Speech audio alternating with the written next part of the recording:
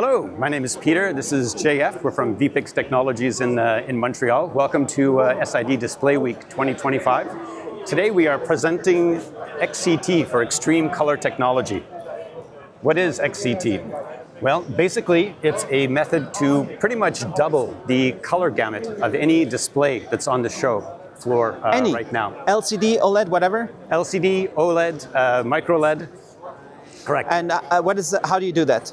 I can tell you what it does, but as for how it does, we're going to have to sign some contracts for that. So is it coming to the market in the future? Right now, this is our first prototype. So we finished it about 3 weeks ago. That's the advantage of the innovation zone, is that we get to show first prototypes as they're coming out. Are you saying this is the most colorful display in the show? It is definitely the most colorful display, not only in the show, but in the world, yes. In the world? Yes. So what am I seeing here? Well, what we've done is we've captured some wide color gamut images. So we've got them from 3 sources. We've got some multispectral imagery. We've got some raw image files from cameras that surprisingly also support wide color gamut imagery. And we've got some synthetic imagery as well. But one of the things that all 3 of those image sources have in common is that they have color gamut pixels which exceed P3, and some of them exceed even Rec.2020. Are you comparing? Yes. So what we've done here is this is a consumer display. It's actually a $1,000 high-end P3 consumer display, and we've taken the same glass from that display, and we've implemented extreme color technology in the glass for the right-hand display. So we have a slideshow going, and we're showing XCT-encoded imagery on the images, and you can compare. Let's try another. I can show a couple of images. I'm not sure how well your camera and display. My camera is not being able to capture what I'm seeing right here. Okay. So what should be my experience right now? The experience right now is that the colors on the right-hand display, on the XCT display, are actually the colors that you would see if you were looking at these insects. So we visited an insectarium. We used a wide color gamut camera to take pictures of the insects. If you try to render them on the P3 display, then you see certain colors, the normal colors you would see if you were looking at a nature documentary, looking at these insects. But when you render them on the XCT display, you see much wider color gamut pixels. So that's what the butterfly would look like if you were actually flying around, if you were actually walking in a field and saw that butterfly. It's just a question of my camera's frame rate right now. I don't know. I don't use manual settings. Maybe I'll try to increase the brightness or change now. But with the eyes, it looks just very stable. And can you try another on the slideshow? All right. So these insects here are showing a property called iridescence, where the insects are showing very saturated greens, blues, reds.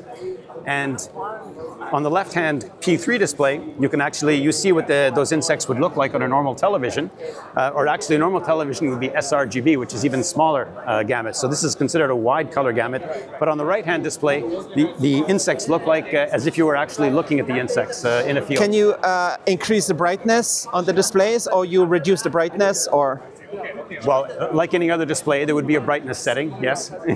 So, but your technology does not impact that, or maybe you cannot say? No, the technology does not impact brightness. It does not impact dynamic range. If you have a high dynamic range pixel technology, we can apply XCT to that.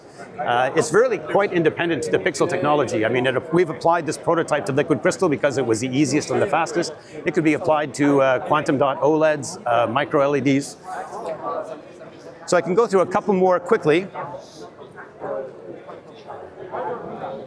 This here, it's probably difficult for your camera to see the difference, but basically the color had an emerald, the water had an emerald color, which does not render well under P3. It's outside the gamut of P3, but it renders very well on the XCT display. Roses. So here, these roses on the right-hand display, you could actually probably almost smell them if you scratch the screen. On the left-hand display, not so much. So how does it impact potential, like digital art frames, galleries, displays? Because are you impacting that? Well, you mentioned galleries. If you're talking about art galleries, I mean, I see a future where you could actually encode using wide color gamut XCT a whole series of paintings, I say, at the Louvre. And then you could present that art on flat panels in cities all around the world. So that would be a good application. NASA, you go to a space center and they're showing images, let's say, that were taken of the Earth or of another planet. And they have hyperspectral cameras which support very wide color gamuts. Unfortunately, no displays that currently exist can actually show those true colors. So the only people who have actually seen the colors, the true colors of the Earth, are astronauts from space. But if you were to take these multispectral images and put them onto a display like this, then people would actually be able to appreciate the colors. AI is doing some interesting upscaling and image processing and stuff like that. Could you AI improve the color gamut on all content to make it look better?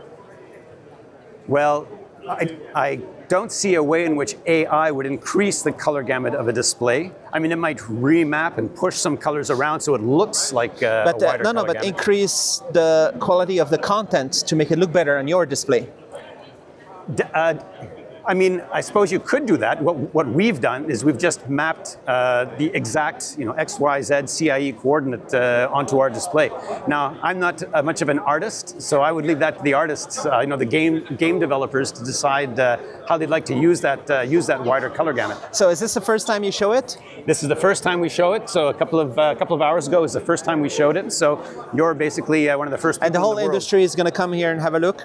Right? Absolutely. And then you start talking, and then we'll see how long before people can get it, right? Absolutely. Cool. How much does it increase the cost of a display? You cannot say.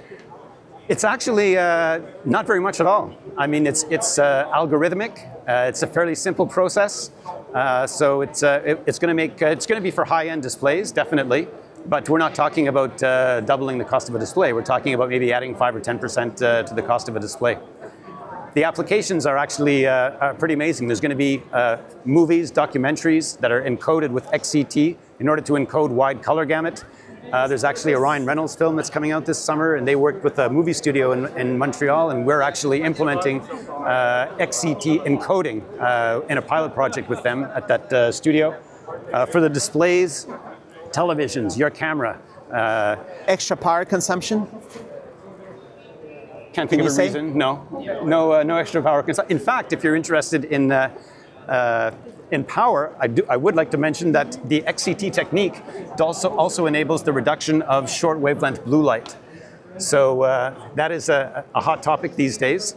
And so it means it's a healthier display? It's a healthier display because it only basically uses short wavelength blue light when the content requires it. So for the majority of content that doesn't require short wavelength blue light, it's not going to be present on the display. So it's actually a healthier display as well, yes.